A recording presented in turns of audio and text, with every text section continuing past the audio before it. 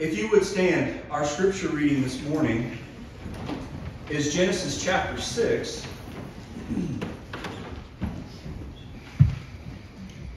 A little lengthy, verses 5 through 22. Genesis chapter 6, verses 5 through 22. Then the Lord saw that the wickedness of man was great on the earth, and that every intent of the thoughts of his heart was only evil continually. The Lord was sorry that he had made man on the earth, and he was grieved in his heart. The Lord said, I will blot out man whom I have created from the face of the land, from man to animals to creeping things and to birds of the sky, for I am sorry that I have made them. But Noah found favor in the eyes of the Lord. These are the records of the generations of Noah. Noah was a righteous man, blameless in his time. Noah walked with God. Noah became the father of 3 sons, Shem, Ham, and Japheth. Now the earth was corrupt in the sight of God, and the earth was filled with violence. God looked on the earth, and behold, it was corrupt, for all flesh had corrupted their way upon the earth. Then God said to Noah, the end of all flesh has come before me, for the earth is filled with violence because of them, and behold, I am about to destroy them with the earth. Make for yourself an ark of gopher wood. You shall make the ark with rooms, and shall cover it inside and out with pitch. This is how you shall make it. The length of the ark, 300 cubits, its breadth, 50 cubits, and its height, 30 cubits. You shall make a window for the ark, and finish it to a cubit from the top, and set the door of the ark in the side of it. You shall make it with lower, second, and third decks. Behold, I, even I, am bringing the flood of water upon the earth, to destroy all flesh, in which is the breath of life, from under heaven. Everything that is on the earth shall perish. But I will establish my covenant with you, and you shall enter the ark, you and your sons and your wife and your sons' wives with you. And of every living thing of all flesh you shall bring 2 of every kind into the ark, to keep them alive with you. They shall be male and female. Of the birds after their kind, and of the animals after their kind, of every creeping thing of the ground after its kind, 2 of every kind will come to you, to keep them alive. As for you, take for yourself some of all food which is edible, and gather it to yourself, and it shall be for food for you and for them. Thus Noah did, according to all that God had commanded him, so he did. You may be seated.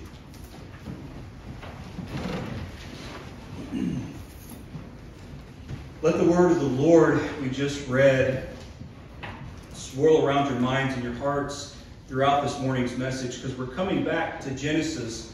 But as always, I want to set the table because we are in Paul's letter to the Colossians chapter 1,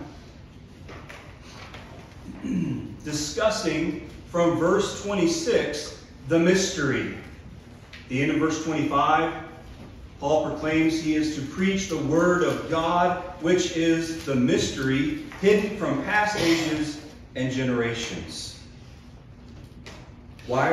And we started last week. This is part 2 of what will probably be part 5 or 6 by the time we're through with it. But I'm taking this time because I want us to see what God has given us in his word, how he has laid out for us to be able to go back, since we have the full revelation, to see the mystery of Christ that was hidden.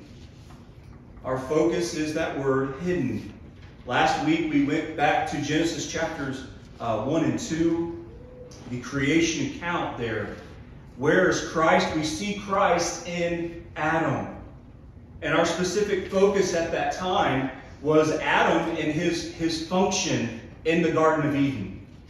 There we see the words of chapter 1 and chapter 2 of Genesis. God lays forth that Adam, in his original creation, was essentially to be king of the earth. He was to have dominion over all things. He was to be fruitful and multiply and fill the earth.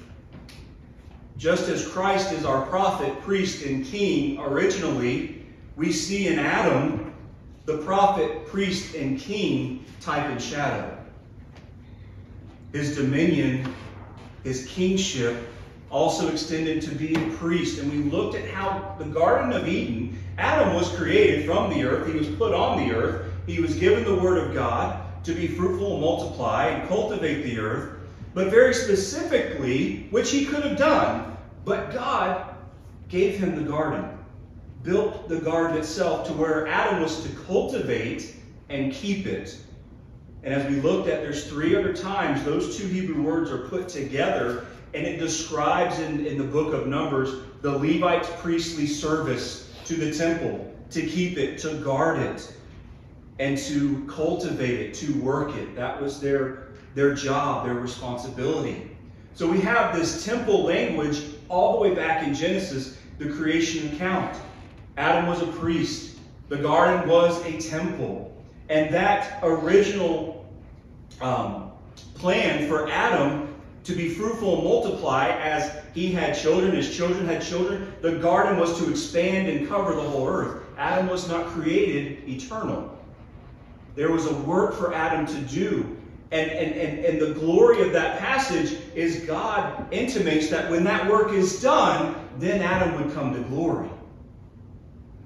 Then he would be eternal and have eternal life. So he was a king, he was a priest, but he was also a prophet because God gave Adam his word. God gave a command to Adam alone. And you look at chapter 2 there, Adam was not created until the end, after God had given Adam his word and placed him in the Garden of Eden. So only Adam received the word, the command to eat of every tree except one, the tree of the good, the tree of the knowledge of good and evil. So as God's prophet, as God's receiver of his word, he was to preach that, to teach that to his wife, to his children, and subsequently to all generations. But Adam fell. Adam sinned.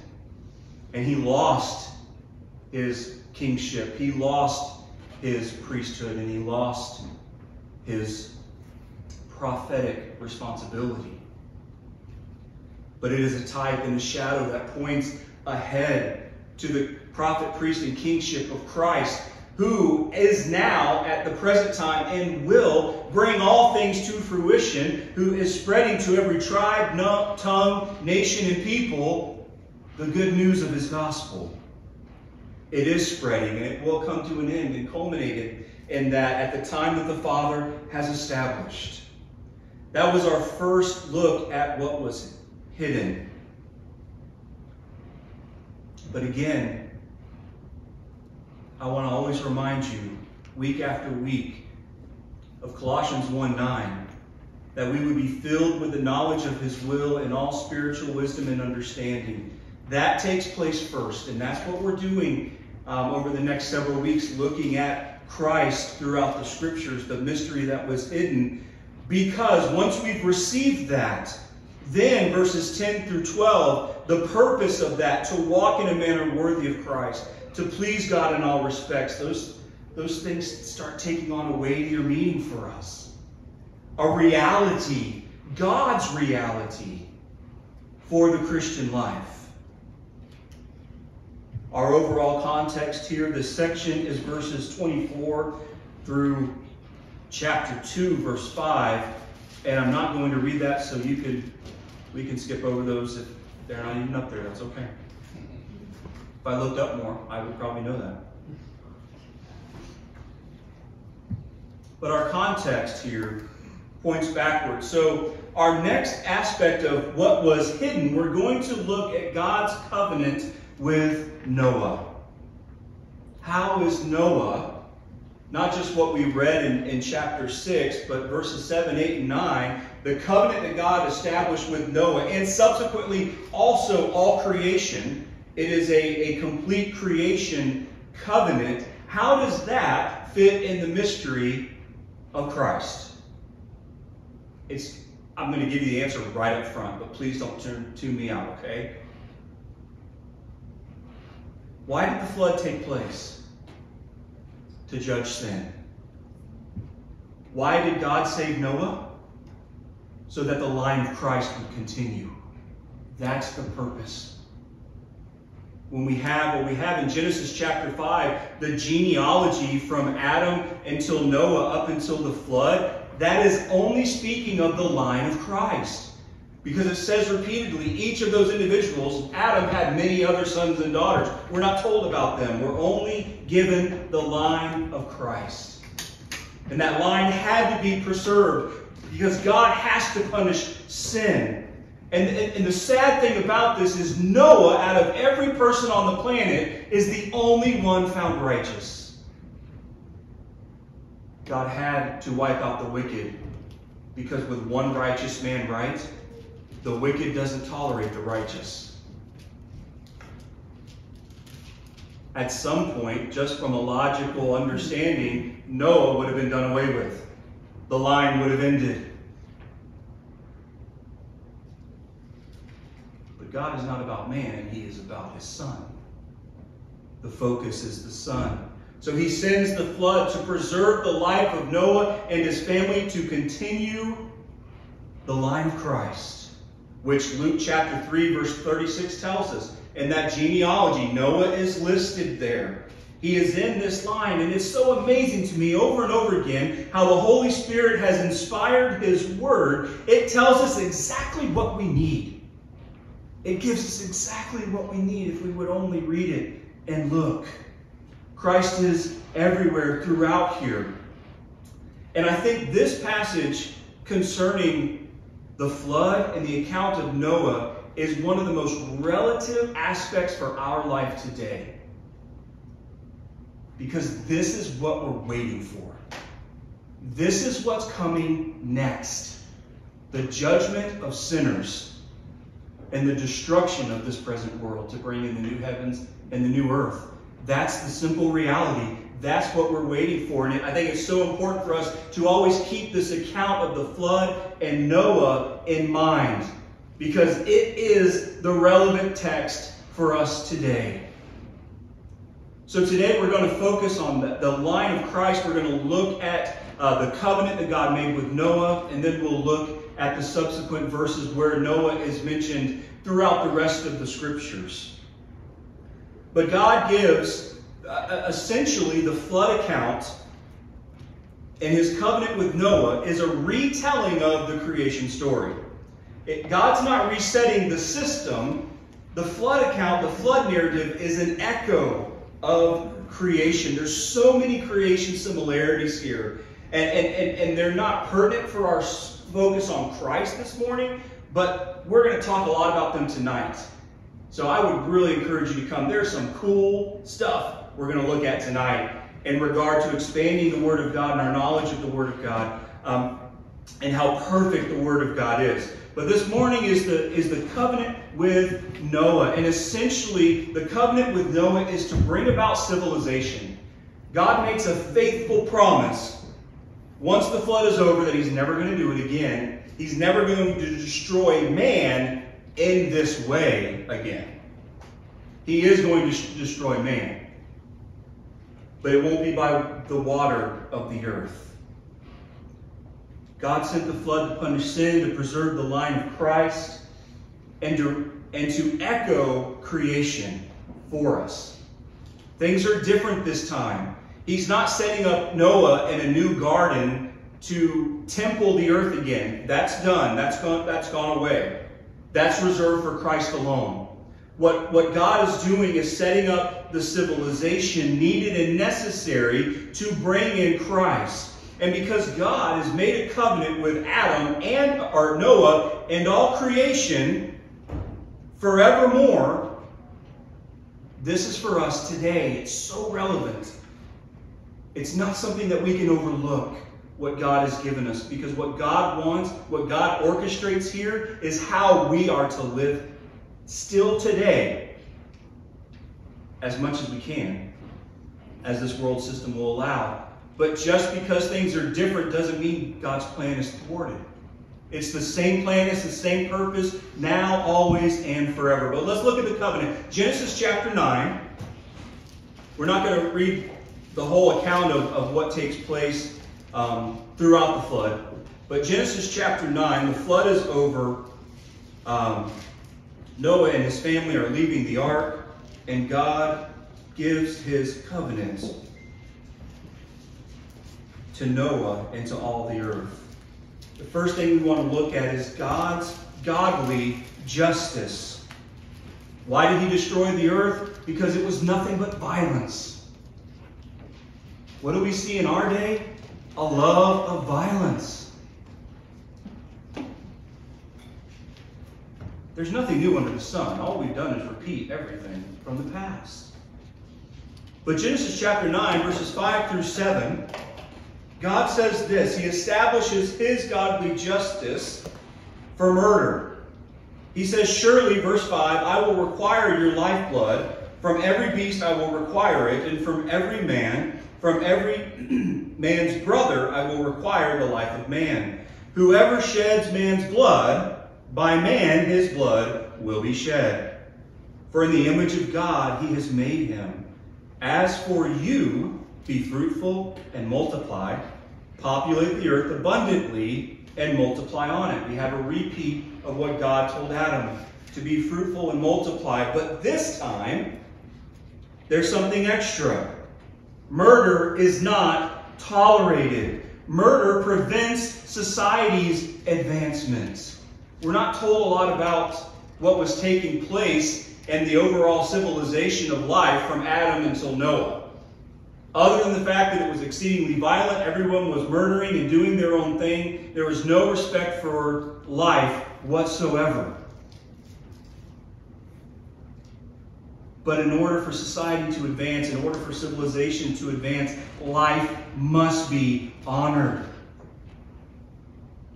I will just mention a few topics. It's an issue today. It's been an issue for a while. The death penalty. God's for it. That's all I'm going to say.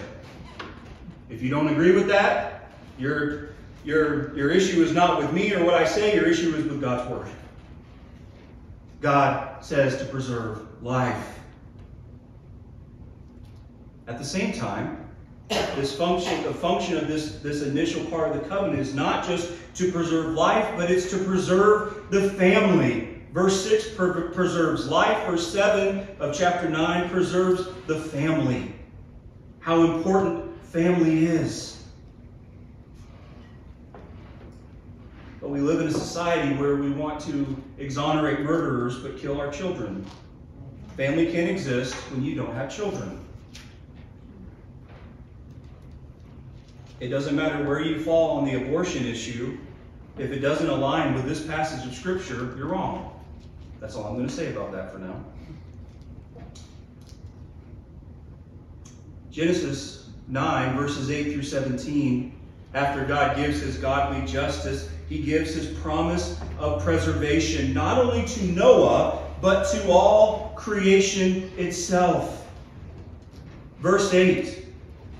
If you have a copy of the Word of God and you're not looking at your copy of the Word of God, look at your copy of the Word of God, please. I want you to see it. Don't trust me. One day, I'm going to read something that isn't right, just to see if you're paying attention. It's not going to be today, but let's see what the Word of God says. Then God spoke to Noah and to his sons with him, saying, Now behold, I myself do establish my covenant with you. It doesn't get any better than that. Noah doesn't have to do anything but listen to what God is saying. God is giving his covenant. God is making his covenant with man and with creation for man's good and for creation's good. That's what God's covenants do. I've made it with you, God says, and with your descendants after you, and with every living creature that is with you, the birds, the cattle, and every beast of the earth with you. Of all that comes out of the ark, even every beast of the earth. I establish my covenant with you, and all flesh shall never again be cut off by the water of the flood, neither shall there again be a flood to destroy the earth. God said, This is the sign of the covenant which I am making between me and you, every living creature that is with you, for all successive generations. I set my bow in the cloud, and it shall be for a sign of a covenant between me and the earth. It shall come about when I bring a cloud over the earth, that the bow will be seen in the cloud, and I will remember my covenant, which is between me and you and every living creature of all flesh. And never again shall the water become a flood to destroy all flesh. If you think man is going to destroy the earth by fake man-made climate change, you're wrong based on the covenant of God. That's all I'm going to say about that. Nothing else needs to be said. God has promised it will be done. Verse 16. When the bow is in the cloud, and I will look upon it to remember, note these words, they are going to come up again, to remember the everlasting covenant between God and every living creature of all flesh that is on the earth. And God said to Noah, this is the sign of the covenant which I have established between me and all flesh that is on the earth. The covenant of God applies to every person. There is no exception. You value life because God values life. You trust that this earth is going to continue, and what this means in a deeper sense is God's plan, as we are looking at the mystery of Christ, will come to fruition. It did come to fruition. And because God has given us a plan from Christ, first coming to second coming, that is established as well. Nothing is going to change that. Nothing is going to thwart it. Nothing that we can do will ever change God's plan. Amen. After the flood, the people of God were one. They got together to create the Tower of Babel because they were going to heaven. How did that turn out? The whole world can get together today with one solid plan. God will end it. And He has ended it over and over and over again. Why? Because He is faithful to His promise. Amen. In Genesis chapter 8, just back one chapter, the very last verse, verse 22, while the earth remains, seed time and harvest, and cold and heat, and summer and winter, and day and night, remember those two words, they're coming up again, shall not cease. Shall not cease. No matter what, God will fulfill His promise.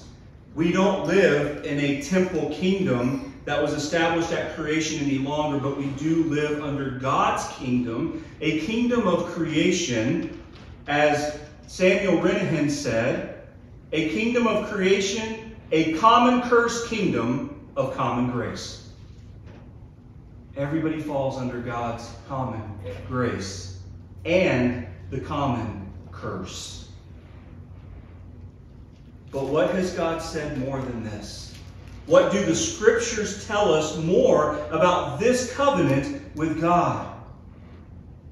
First off, let's look at God's promised faithfulness. Isaiah chapter 54, verses 9 and 10. Isaiah 54, 9 and 10. For this is like the days of Noah to me, when I swore that the waters of Noah would not flood the earth again. So I have sworn that I will not be angry with you, nor will I rebuke you, speaking to Israel, for the mountains may be removed, and the hills may shake, but my loving kindness will not be removed from you, and my covenant of peace will not be shaken, says the Lord who has compassion on you. Why is God's faithful? What is God's faithfulness in this passage to Israel based upon? The covenant with Noah. His faithfulness. Jeremiah 33, verses 19 through 26. The word of the Lord came to Jeremiah, saying, Thus says the Lord, if you can break my covenant for the day, and my covenant for the night, so that day and night will not be at their appointed time, then my covenant may also be broken with David my servant, so that he will not have a son to reign on his throne, and with the Levitical priests. The hidden mystery. Based on what? I remember I told you just a few minutes ago, Genesis chapter 8, verse 22, day and night. Why does Jeremiah mention that? If you can break my covenant for the day and the night, it's not going to happen. Noah is not mentioned in this passage, but the promise of Genesis 8 and 9 is. Jeremiah continues there. My ministers, as the host of heaven, cannot be counted, and the sand of the sea cannot be measured. So I will multiply the descendants of David, my servant, and the Levites who minister to me, the king and priest. And the word of the Lord came to Jeremiah, saying, have you not observed what this people have spoken? They're saying, the two families which the Lord chose, he has rejected them. Thus they despise my people. No longer are they as a nation in their sight. Thus says the Lord. He repeats it again. When something's repeated in Scripture, we need to take note of it. We need to remember it because it's important. Again, God says, if my covenant for day and night stand not, and the fixed patterns of heaven and earth I have not established, then I would reject the descendants of Jacob and David my servant, not taking from his descendants rulers over the descendants of Abraham, Isaac, and Jacob. But I will restore their fortunes and will have mercy on them. If the covenant is broken, there is no Christ. That's what God's saying.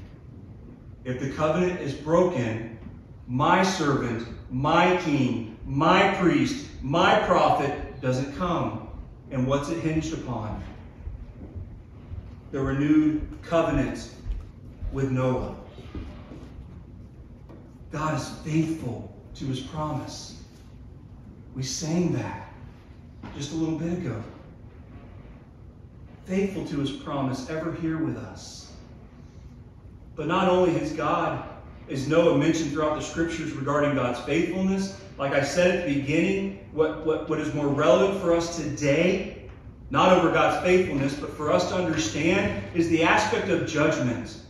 Noah's mentioned for faithfulness, and he's mentioned again for judgment. Isaiah chapter 24, verses 3 through 6. I'll give you a second to get there. Isaiah 24, verses 3 through 6.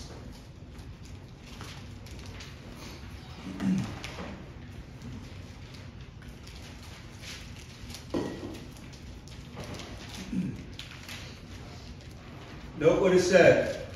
Verse 3. The earth will be completely laid waste and completely despoiled, for the Lord has spoken his word.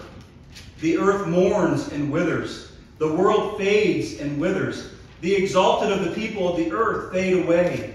The earth is also polluted by its inhabitants, for they transgressed the laws, violated statutes, broken the everlasting covenant. Remember, I told you to remember those words. Where did they come from? God's covenant with Noah. What have they violated? They broke the everlasting covenant. Therefore, a curse devours the earth, and those who live in it are held guilty. Therefore, the inhabitants of the earth are burned, and few men are left. There's a day of judgment coming. Isaiah is prophesying the future based on the covenant with Noah, the everlasting covenant that was violated. Jesus, picking this up in Matthew chapter 24, verses 37 and 38, he says, for the coming of the Son of Man will be just like the days of Noah. For as in those days before the flood, they were eating and drinking and marrying and giving in marriage until the day that Noah entered the ark. And they did not understand until the flood came and took them all away. So will be the coming of the Son of Man.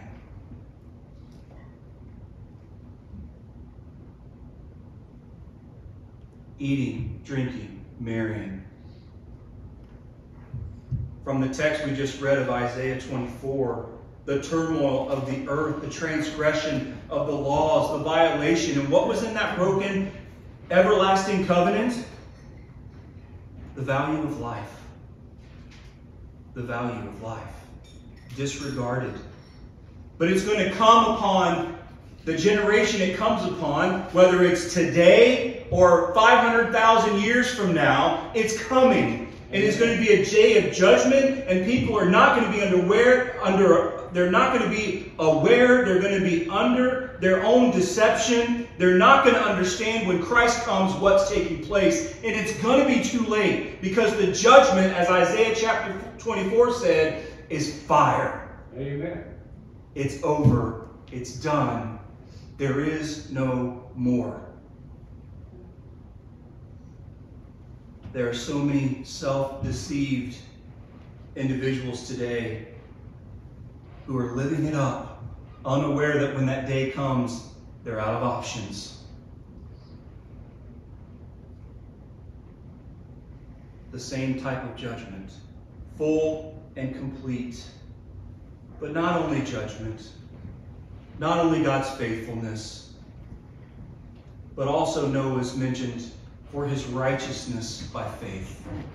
Hebrews chapter 11 verse 7 says, "By faith Noah, being warned by God about things not yet seen, in reverence prepared an ark for the salvation of his household, by which he condemned the world and became an heir of the righteousness which is according to faith."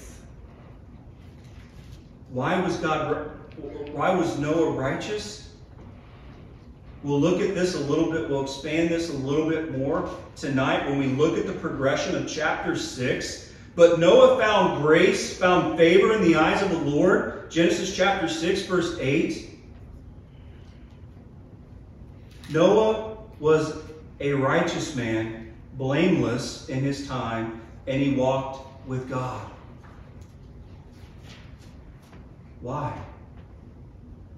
Why did he walk with God? Why was he righteous? We'll look at that tonight, but the essence is his righteousness is mentioned, and it's by faith. It takes great faith to live in a destructive world and to stand alone. Amen. That's the cause of the Christian. That's right. That's our life. To stand when everybody else is denying. While everybody is laughing and playing and making arrangements on this life, we have something better. We have a better home to go to, a better country, an eternal life, not a vapor of this one, not a suddenly fleeting nothingness. When I was a little kid, 45 years old was old. I'm not there yet. But now that I'm in my early 40s, 80's not old. Amen. Right, Brother Herb? Amen. But it's still just a small, insignificant amount of time compared to what's gone before us and what will come after us. But it is by the righteousness of faith that Noah built the ark, entered with his family, and exited with the covenant of God.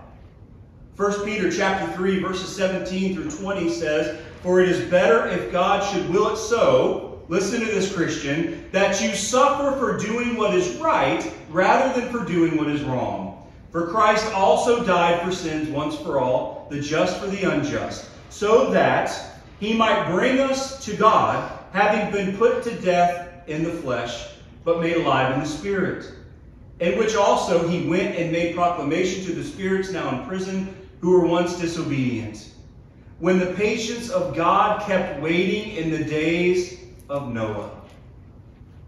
We see the wonderful patience of God here. During the construction of the ark, which took about 100 years for Noah and his family to complete, in which just a few, that is 8 persons, were brought safely through the water. We see the patience of God to honor the one who was righteous before him, the one that he chose to show grace to. But lastly, I'm going to bring this back around as I mentioned judgment a minute ago. 2 Peter chapter 2, verse 5. Dear Christian, my brothers and sisters, we need to hold fast because judgment is coming. 2 Peter 2, verse 5. And God did not spare the ancient world, but preserved Noah, a preacher of righteousness, with 7 others when he brought a flood upon the world of the ungodly. God is the preserver of life. God will hold you fast. God will and is and has always had you secure in his hand. He will not falter. You will not slip away. You are preserved forever, but you are preserved for a great day for the believer, which is glory, but for the unbeliever, destruction. Child of God, hold fast. If you're here this morning and you love life in this earth, you're eating, drinking, and marrying, if your life is consumed with the things on this planet, check your heart, because judgment is coming. You will be wiped off the face of the earth just as everybody else was in the flood. Only 8 people made it. I have to believe, even though the text doesn't say, when it started raining, the water started rising, people that were close were probably running to the ark.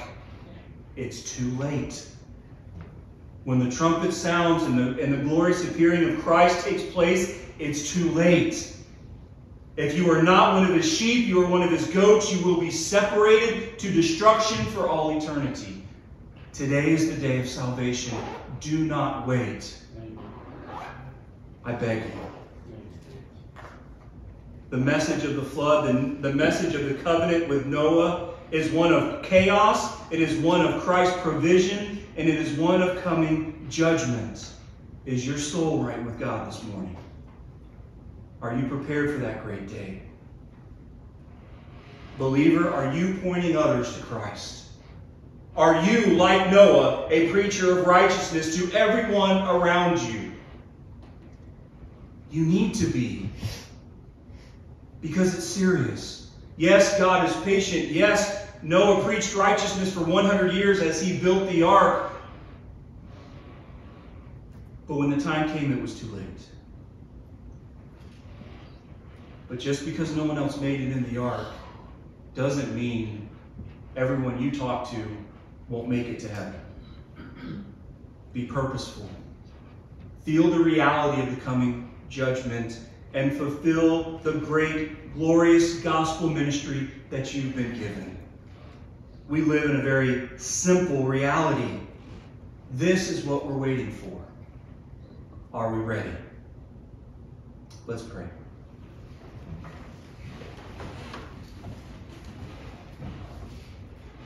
Lord, I just pray this morning that our heart would be filled with urgency. The reality that those around us living in this world are lost and dying and headed for destruction.